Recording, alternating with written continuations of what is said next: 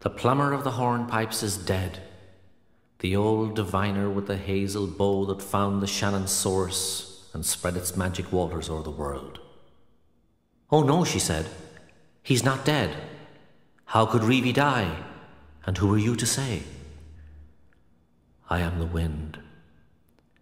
I am the wind that swept the clouds in herds above the Cavan hills and Drexel too, and whispered to the oats in Barna Grove. I am the breeze that touched O'Carlin's lips with moisture on my breath, till notes danced within his mind like flames behind a blind. I am the breath in Reavy's body. I would visit in the evenings, I would dwell within his soul. He tamed me with his reverence, but I always had to go.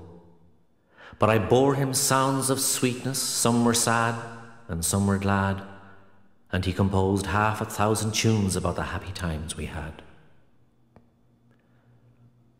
Hush, I whispered. Did you see his fiddle on the altar, silent as a stone, and his body on the grave in Drexel Hill? It was stuck on the hole in a final salute, like an old finger frozen on a flute.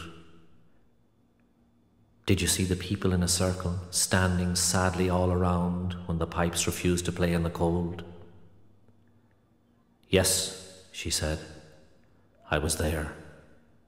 I am the breath of the earth. Every voice is a wisp of my prayer, breathing blessings of incense on the bites of the air, because life has the edge and the ice. Listen, my friends, to the lad with the whistle, with his fingertips timid and cold.